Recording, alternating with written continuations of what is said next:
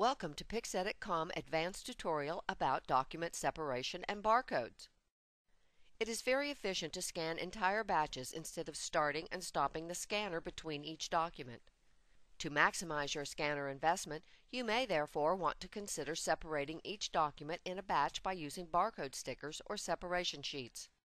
PixEdit offers several ways to separate documents during batch scanning. If your documents have a fixed number of pages, you use simple interval separation and generate file names from current date and time, from text at defined positions in the document, or from simple counters.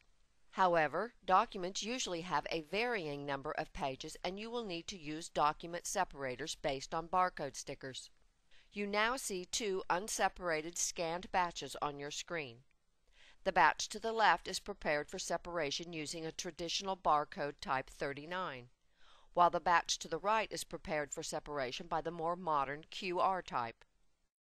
To configure document separation for a given profile, click Configure, the Separation tab, and then select the barcode type you have chosen for document separation. For general document separation and automatic file name generation, using barcode stickers is probably the most efficient method, although you can also use separation sheets between each document. Barcode stickers are normally printed out by special barcode printers. Just remember to configure PixEdit to read the same type of barcode as printed by your barcode printer. PixEdit reads many types of barcodes, including the popular QR code as used in this example. You can place barcode stickers at any position on each document's front page in the batch.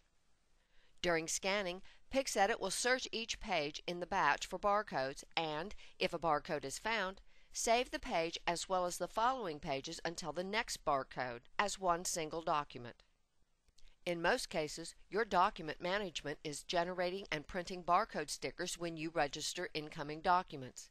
Since your document management system is deciding the content of each barcode and consequently the file name used by PixEdit, each document can be automatically imported into the database without further manual interaction by you after scanning. As mentioned, the file name for each document is taken from the content of each barcode. However, each barcode doesn't need to have a unique content. If the file name already exists, PixEdit will add an increasing counter to avoid overwriting. If you just want pure document separation, you can use equal and therefore very small barcodes on each document's front page instead of using individual separation sheets. PixEdit offers various types of configuration depending on the type of barcode you have selected. Here the modern QR code has been chosen and no configuration is required. If you, for example, choose barcode type 39, you may want to consider some of the offered options to maximize reading accuracy. When using type 39 and other one-dimensional barcode types, you can choose to require or ignore defined content in a barcode, define the number of barcodes on each page, and more. If instead of using barcode stickers, you choose to use the text-off separation sheet, more actions can be defined, such as sending separated documents automatically by email. You can print text-off separation sheets directly from PixEdit by using the drop-down menu, Tools, Create Barcode Separation Sheet.